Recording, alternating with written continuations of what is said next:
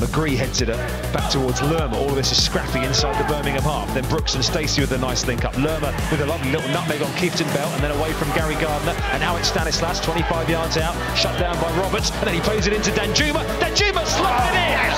Beautifully worked across the penalty area from the Cherries. Stanislas fed Danjuma, and the Cherries' top scorer has his 4th goal of the season.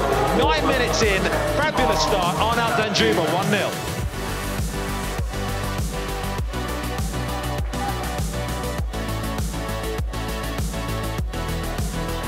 Top of the box and Brooks, opportunity to get it out of his feet. It comes back to Lewis Cook. No room to shoot. Yes, there is. Lewis Cook!